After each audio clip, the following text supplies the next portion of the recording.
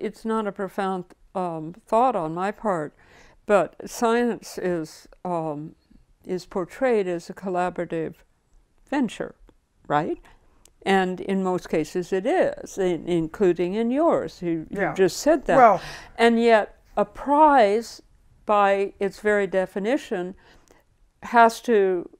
seldom picks a whole group. It's a handful of individuals, which is sort of counter to way, science in a general sense is looked at. Kind of denies the idea that this was a collaboration. Now, of course, it was profoundly a collaboration between you and Harold, but you've just said that there were other people who definitely contributed to the discovery. I don't think it's not the collaborative nature of science that's can be misrepresented by something like a prize. It's the cumulative nature.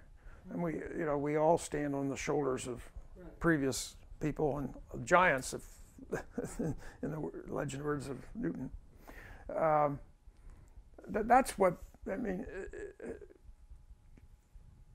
But there are these singular discoveries that stand out, and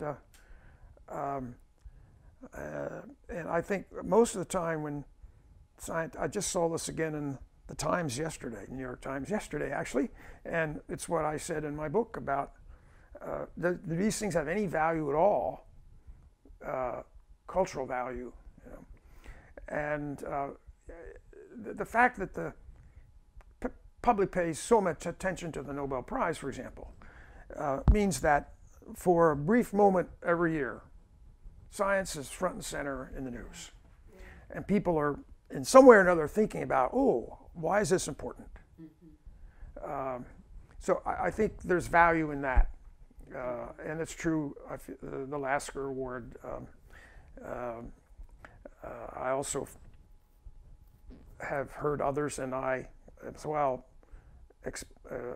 justify singling out particular discoveries because it is one of the few ways. It's the sort of thing the public can identify with. They don't have to worry about understanding the details of science. So I think that's, if there's cultural value to it, that's it. That's the principal one.